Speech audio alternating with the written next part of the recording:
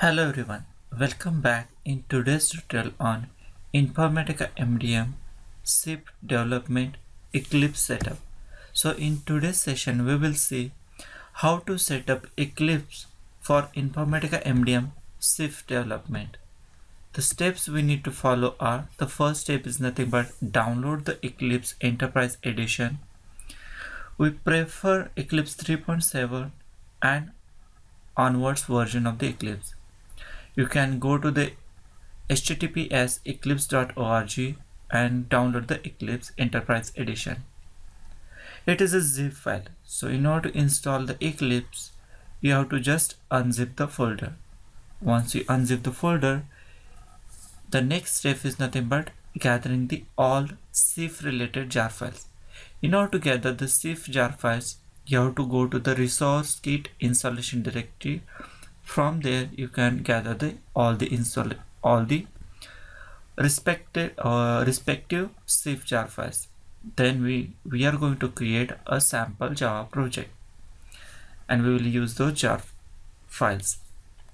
So once you download the Eclipse and install, an icon will be created on the desk like this, and using that icon you can open the Eclipse. So let me show you how to open. Just double click that Eclipse icon and it will ask you for the workspace. Workspace nothing but a place where your work will be stored, like whatever the jar files you do, what are the class files you do create, that location will be asked. So you have to provide the that location.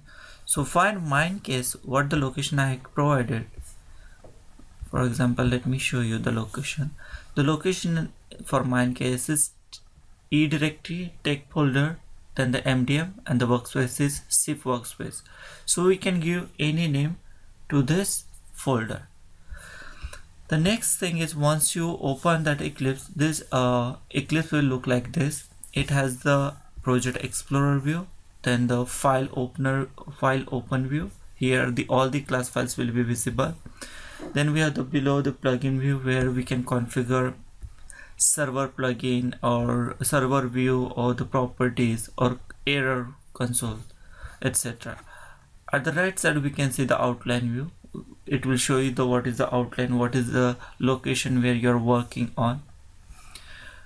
Then the next thing we are going to do is gathering the all jar files.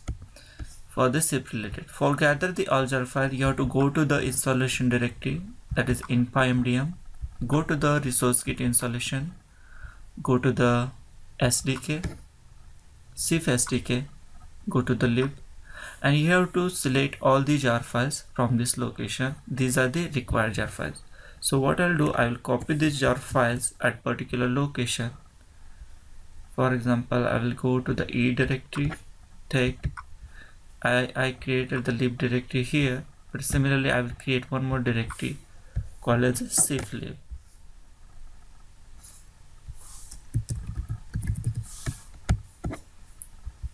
And you can paste those jar files here. Similarly, I will go and copy the other respective jar files. The first is we need, if you are going to develop a web service, then the access jars will be required. So we will take the access jar from this folder, copy this and put here. Then the next thing is required, if there is nothing but a J2 jar file if you are developing any J2 application. Then the next thing is the server dependent jar. If you're using WebLogic, then they use the WebLogic jar file, that is within WebLogic client. If you're using WebSphere server, then use these jar files. Xerces is required if you're using any Xerces specific APIs. So I will copy this for our reference. So we gather all the jar files which are required for our SIF application development. The next thing is we have to configure the JDK. In order to configure the JDK, you have to go to the Windows Preferences, and here you can see the Java build path.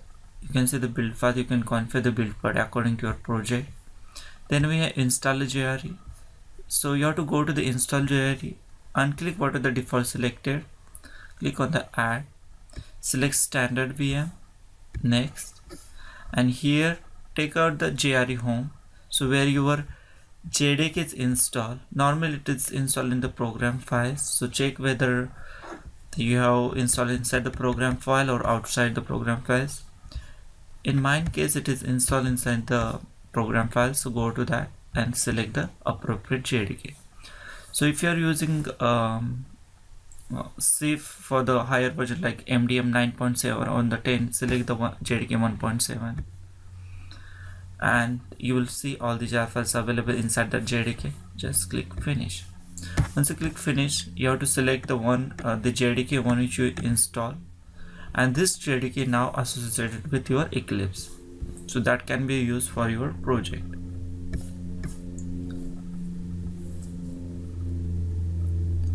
Once you set that, the next thing is setting is nothing but the server.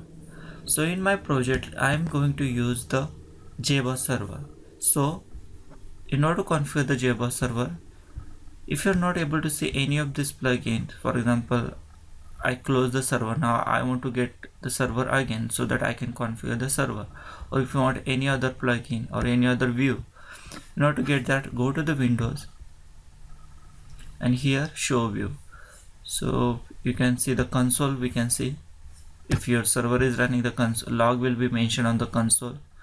If you want to see the server, you have to just click server, and if you want some more plugins which is not, you can't see here, so you can go to the other and just search here like properties. I can see that property views also like that. So I will go to the server and I'll configure my JBoss server here. In order to configure the JBoss, just click new server wizard, select appropriate JBoss plugin. So I have JBoss community, JBoss and JBoss enterprise middleware. As my version is 6.1 or 6.2, I will use this 6.1 version. Click next, and here it will ask the directory where it is installed. So we are going to browse the installation directory for the JBoss. Make sure you are already installed JBoss for your application. Then select appropriate JBoss directory. You will get warning for this 6.2, but it's fine, and just click finish. So currently JBoss is configured in my Eclipse.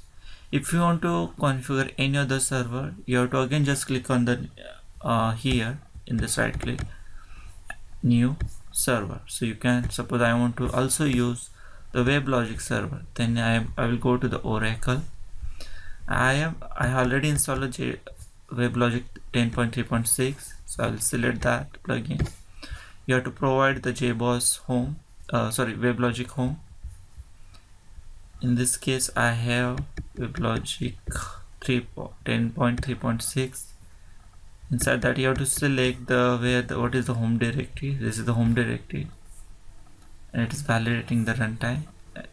If you want to choose any other JDK, you can choose from here also, the one which is already installed, or if you don't want to change, just let it be. But we are going to develop the MDM, we are going to use MDM 10.0, so you have to choose the JDK 1.7 onwards, and it is currently pointed to 1.6. So what I'll do, I will go and use JDK from the program files here and click OK. Next, and domain is if you're aware about the WebLogic, we need to create the domains here. So by default domain is created when you install the WebLogic, or you can create your custom domain also. Just we select this and finish. So now both the server got configured. Similarly, you can add the WebSpace server also. Okay, let's go and create one sample Java project.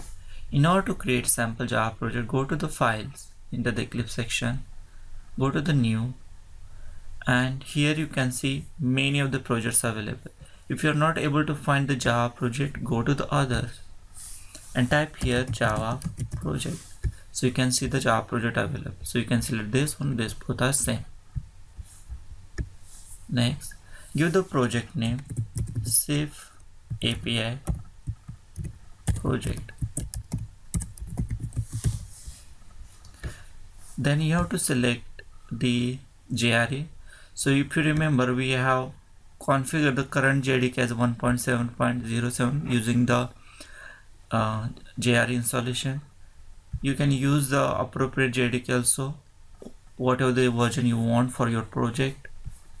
So use a project specific JRE. This is the current one.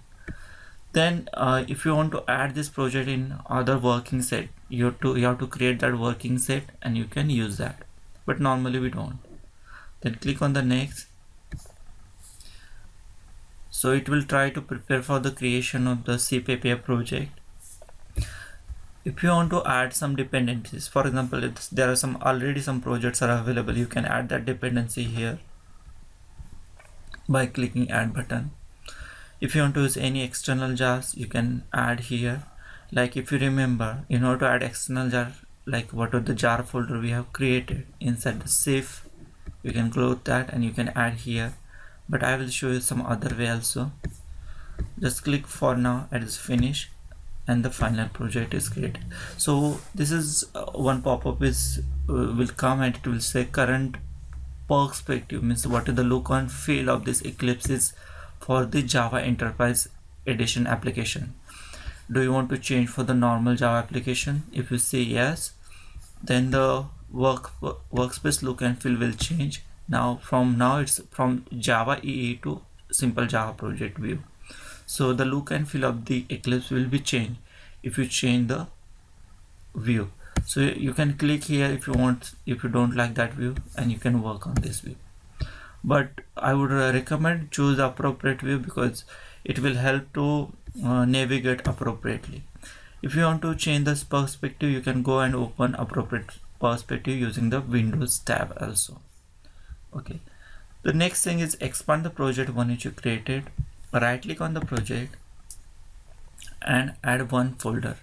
So we'll add one folder called as a lib. That is added. Now we will go to the lib folder one which you added all the jar files. Copy all those jar files and put inside this.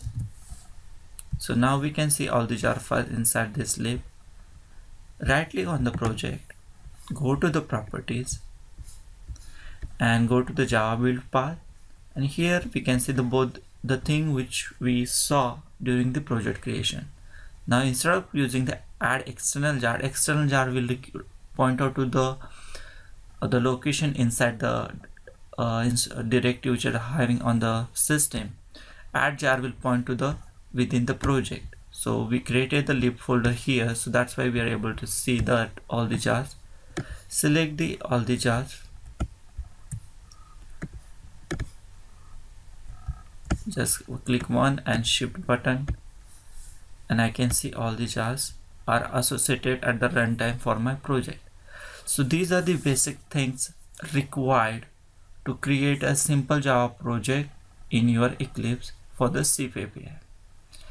So I hope this session will help you to start development of the SIF API using Eclipse. If you have any questions about the SIF API, how to set up Eclipse, or if you have any questions which version is you are going to prefer, or what other things are required to set up Eclipse for the SIF API development, you can mention in the video below. You can my subscribe channel also for more update about the Informatica MDM Services Integration Framework, that is SIF, IDD and other Informatica related topics. Thank you for watching the video and have a nice time.